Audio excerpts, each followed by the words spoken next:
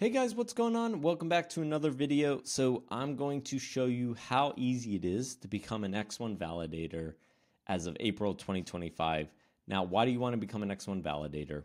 All in all, Jack Levin himself has said that in the early days, there's going to be very few validators on X1. And so to incentivize more participation, there's going to be some sort of incentive or bonus for those that do become X1 validators. And of course, as more and more validators come alive, that means less rewards. But in the early days, it's going to be very lucrative. And to kind of put things in comparison, right now there's about 300 validators on X1 versus something like Pulse Chain. I think it's 10,000 or more. Ethereum, again, a lot, tens of thousands of validators. So when you compare tens of thousands of validators with 300 validators, and on top of that, by being early on a new layer one like X1 and becoming a validator with an incentive and a bonus, it's going to be a lot more lucrative. So that all in all is why you want to become an X1 validator. Now, the next question is, do you need to be technical? Short answer is there are tools out there that make it super easy to become one. Now, there is a slight learning curve, but all in all, if you are somebody who's not technical, who just needs somebody to hold their hand throughout the process, whether it's my content or other people's content out there, there's a lot of good information to make it accessible. So all in all, if you are somebody who shies away from anything tech, I still recommend giving it a go. And I'm going to show you how easy it is. So without further ado, let's jump right in. Real quick though, shout out to Blackbeard for making an awesome tool to make it super easy, which is what we're going to use today. And then, of course, down in the description below, there's many links for additional resources, where to get your server. So inter-server is what we're going to use. And then also, if you're more of a written type of person, you can go ahead and read the Google Doc if you want to follow the instructions. All right, so with that out of the way, let's first and foremost get our server. So once you're on the inter-server site, we're going to need a dedicated server. So we're going to hover over servers. We're going to go to dedicated home, and then we're going to scroll down where it says customizable servers, and we're going to find the 7950. Now, if you happen to see a 7900 on here, that works too. It's slightly less expensive. Unfortunately, it looks like they're out of them, and so we can't go a tier down. We can only go a tier up, and this is the next best one. It's actually better than the 7900. So you'll choose this. You'll choose configure now. We're going to scroll down. By the way, feel free to pause this video. I'm just going to go right through this, but if you get stuck, just rewind it. We're going to choose 128 gigabytes of memory. We're going to choose 2 times 2 terabytes of NVMe, so 4 total. And we're going to remove the SSD one here. And then we're going to scroll down. We're going to choose Ubuntu operating system right here. Keep going. And that's about it. So this is your configuration. When you click on continue, it's probably going to ask for your server host name. Doesn't really matter. Let's say doesn't matter, right? You can call it whatever you want. You can change your root password to anything you want. You'll have to remember your root password because once it's set up, we're going to need that, and you'll see in a second. It does take roughly 24 to 72 hours, right? So a day to 3 days to get this thing set up. So you have to have a little bit of patience because they have to manually create and customize your dedicated server, and that takes a little time.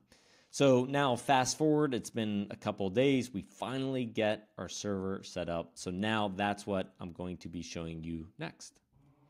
All right, so now we're going to need an application called Terminal. So Terminal makes it very easy for you to communicate with your computer using commands.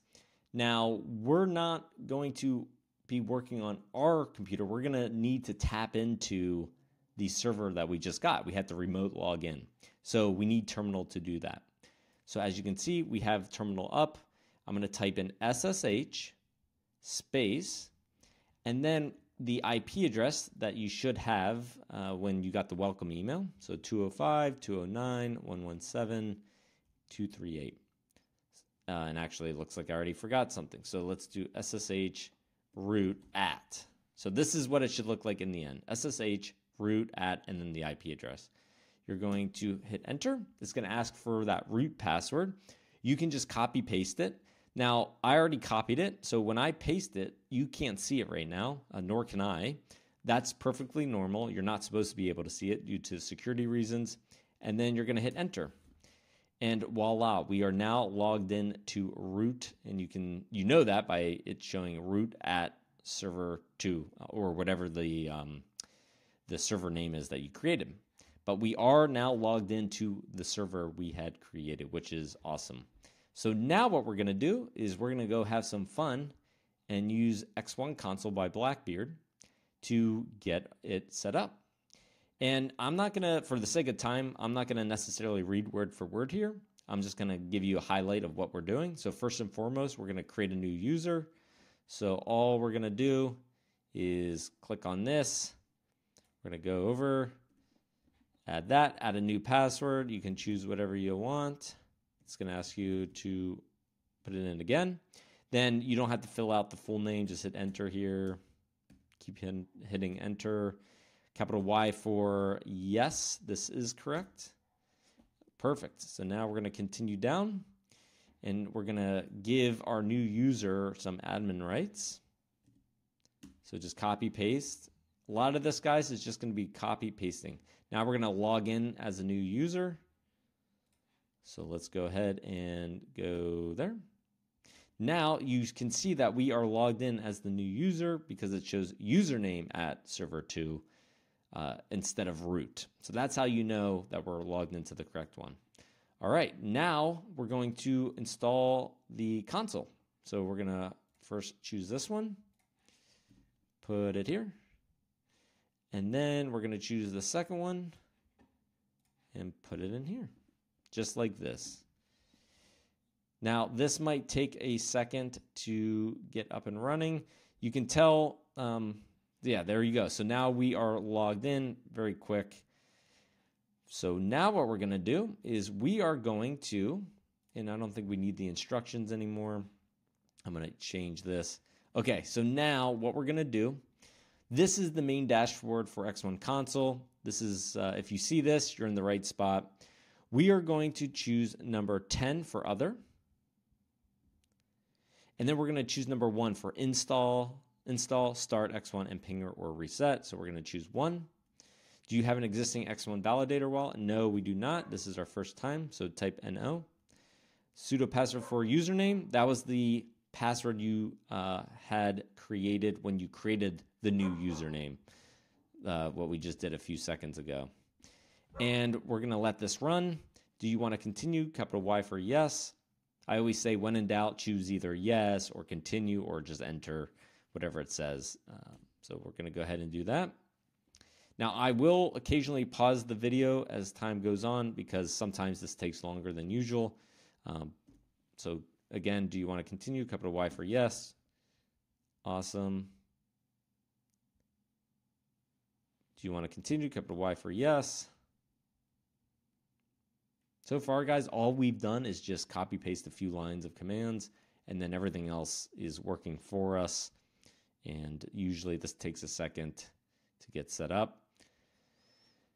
All right, so now let's see, proceed with operation. So it looks like it's working for us. I'm going to go ahead and pause it, and we'll let you know when something new comes. All right, so now it says proceed. Sometimes I like to just double check to make sure I didn't miss anything because occasionally there's something easily that can be missed. So I'm going to go ahead and just hit enter. It says proceed with standard. I don't have to do anything. Just press enter. Voila. Now, that took about 5 minutes or so up to this point. This is new to me, which is pretty cool. Which network would you like to connect to? Mainnet versus testnet. That tells you guys we are super close to mainnet. So I'm going to choose testnet. I wish it was number 1, but we're going to choose number 2 for testnet. And press enter to continue after you have funded wallets. So this is important, guys. We are going to need to use what we call a faucet. Don't worry if you don't know what that means. But all in all, we're going to have to fund one of our wallets first. So before proceeding, you need to manually fund your ID wallet. So when we created this, when using X1 console, it created a few wallets for us. And actually, they're right above here. So I'm going to go ahead and copy paste these just so I have them. So copy that. I would recommend opening up notes. Just leave it here for now.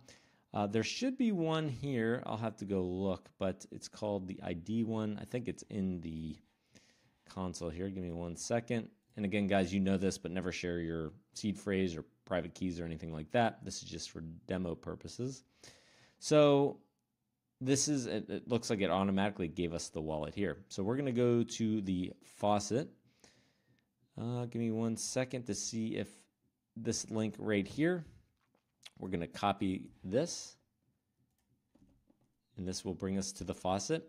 And again, what a faucet is on testnet, it allows you to quickly get testnet tokens fairly quickly. So this is, and now we're going to put in that address that it also gave us. So it says it right above it.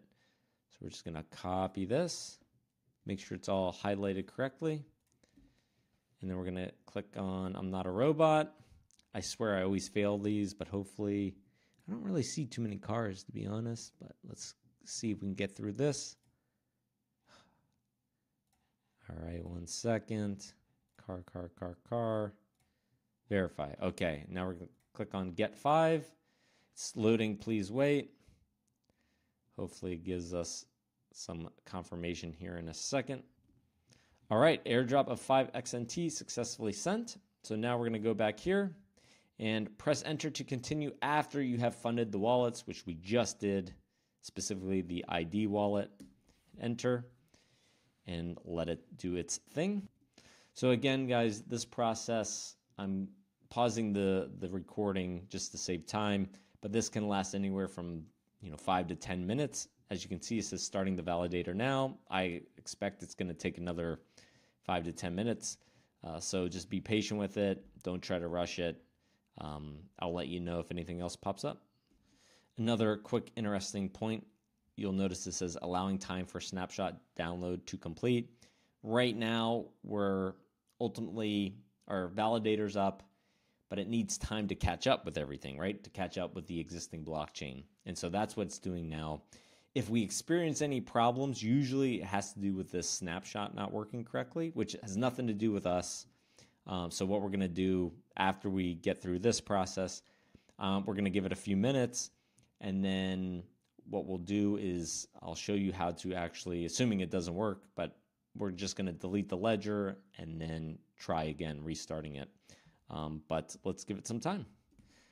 All right, guys. So I actually left my computer, came back a while later, and so let's see what happens. So I'm just going to click on press any to continue. All right, so we are back at the home screen. Now, if this is your first installation, then give me 1 second. If this is your first installation, please copy the following command and run it. So we're going to copy this. And then we're going to go back to return to main menu, number 9, 11 for exit. And then what we're going to do is we are going to type CD to go back, and we're going to just paste this export file just like that. Not sure exactly what it does, but we needed it. Then we're going to type in CD space X1 console, and then the and symbol twice, and then period backslash X1 console.sh, just like this. And it should pop up. Guys, as you can see, congratulations. We have our validator up and running, as you can see, with active. I would recommend when you do this, I literally went out for probably 15 minutes, came back, and it was working. So a lot of times what can happen is you think it's not giving you a correct snapshot, and so you'll have to troubleshoot in that case. But we gave it plenty of time. That's it, guys. There is plenty of content. Check out all my other videos. What is autopilot, how to get that set up, what are ways to set the commissions, all of that. Check it out. All right, guys, I'll hope you have a great rest of your day. Again, if you are interested in this type of content, make sure you subscribe, comment, all that good stuff, and hopefully X1 mainnet soon. Take care.